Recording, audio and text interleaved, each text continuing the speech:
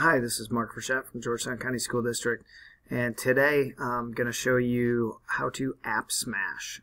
Basically, app smashing is when you use two different applications, or I guess two or more applications, to create one presentation or final project.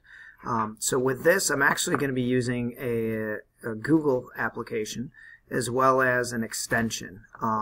So the Google application I'm going to use is, you can see right here, is Google Slides. And the extension that I'm going to use is right up here, and it's called Loom. It's a video recorder. The reason I'm going to use these two together is because I'm going to take this slideshow and I'm going to go ahead and present it so that way I can add my voice and narrate it and control the timing of the slides. And take somebody through the presentation. So that way I can post it, whether I want to post it online or to Google Classroom. But again, I'm going to create one presentation with this. Just a note, it's not going to do anything to my Google Slides as far as like saving over it, deleting it, or anything. This Google Slides project will remain the exact same. It's actually just going to create another file, which is going to be what I'm creating with Loom, which is going to be the video. So if you're not familiar with Loom, I'm going to use that first. You can see that I've got my Google Slides open. I'm going to come up here to Loom. I'm going to click on it. And for this, I'm going to use the options right now. You can see I've got screen plus cam, I've got a screen only recorder, I've got a camera only recorder.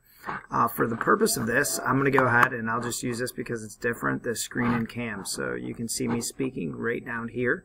Hi. And what I'm going to do is I will record this presentation, or I guess a quick presentation, as I just announce my slides going through it. So that way I don't have to bore you with this entire presentation. So again, here's app smashing. I've clicked on Loom. Now I'm going to go ahead. I'm going to hit start recording. Loom's going to ask me, do I want my entire screen or do I just want an application window?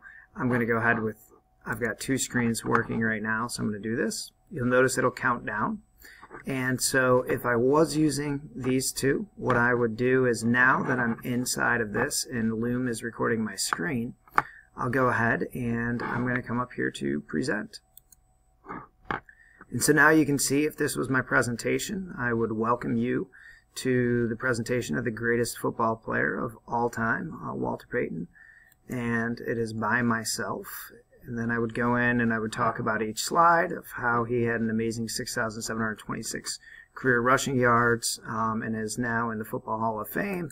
I could click and go to the next one. I could talk about his contributions off the field, the numerous amount of charities and millions of dollars he's raised towards cancer research. And I could continue talking and presenting about the impact of Walter Payton, aka Sweetness, and how the NFL Man of the Year award is now named after him. I could also talk about and make this into an annotated bibliography, where I talk about where it is that I got those the information from and those sources and how I used them in this. And when I'm done with my presentation, you'll notice that I'm just going to come right down here and I'm going to click on this. What Loom does, what's nice, is it's going to go ahead and it's going to put that video in here. And now, again, if I go back to my Google Slides, you'll notice that, again, this did absolutely nothing to editing or doing anything to my Google Slides presentation. So I'm going to go back into Loom, and this is a great feature of Loom. I can go ahead and I can trim my video. So if I was to go ahead and watch this video and figure out if I was using where it was that I was going to go ahead and trim, we'll say that I started this right around 16 seconds. So what I'm going to do now is I'm going to hit the trim tool. It's going to take me into the editor, and I'm going to hit start trim. And you'll notice that, again, oops, I'll go ahead and I'll control this. I said 16 seconds was right where I wanted to start the video. So I would go there, and I could just hit remove. And what's going to happen is Loom's going to go ahead and they are going to, after I hit publish, they're going to start reconfiguring that video and taking out the front.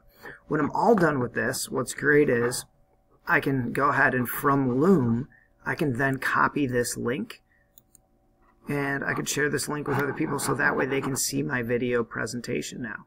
So again, app smashing, it was just a way to go ahead and use one app, which I used Google Slides, and I wanted to bring this presentation to life, and so I used an extension, in this case in Loom, and went ahead and recorded, made a screen recording of that video. And again, once Loom is kind of finished with the editing marks, I can just copy this link, and then I can turn in a presentation, a video presentation that I've created from my Google Slides and using Loom. So good luck app smashing.